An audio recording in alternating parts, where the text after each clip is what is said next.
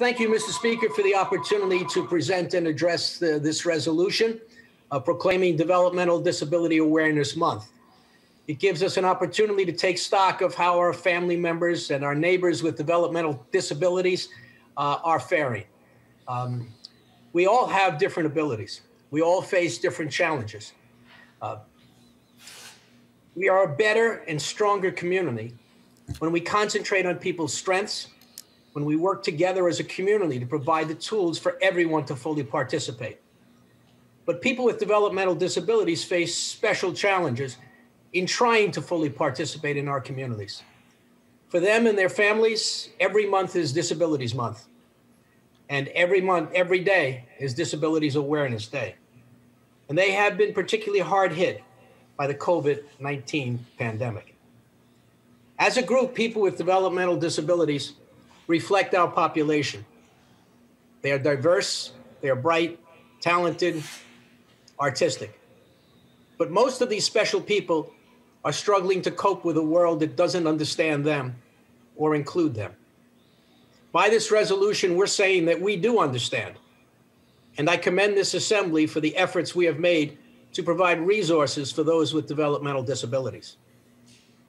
Those with developmental disabilities just want what every other New Yorker wants: an opportunity for good education, good health care, a good place to live, job skills, good jobs, an opportunity to participate fully in our New York community. And New York has provided resources to help many with disabilities. But New York has also failed many. Our model early intervention program has withered. Site-based preschool programs have become a rarity. K through 12 schools struggle to provide necessary individualized education. Young men and women with DD who seek higher education find few support programs. Those over 21 who are supposed to transition find little help. In New York, they must become povertized, qualify for Medicaid to receive any OPWDD services at all.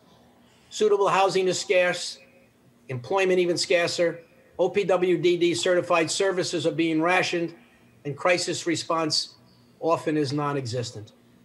A New York Times article not long ago portrayed the plight.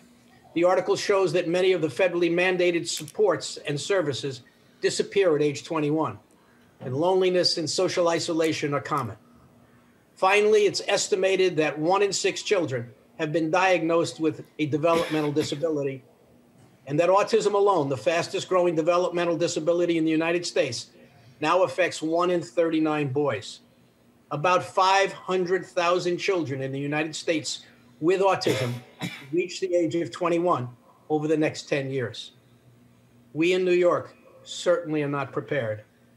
We need much more awareness. Thank you.